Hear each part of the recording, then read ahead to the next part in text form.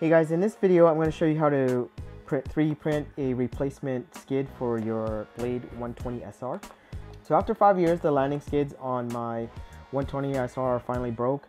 It's a pretty durable helicopter and I haven't had to replace any parts up until now, which is pretty amazing considering how many times I've already crashed it.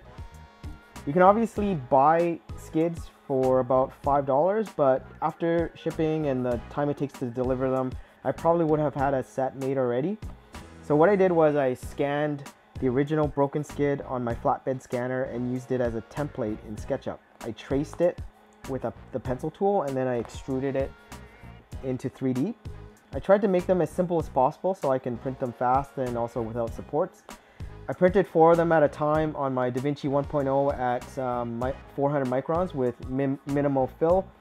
And the posts should fit into the existing holes quite snug.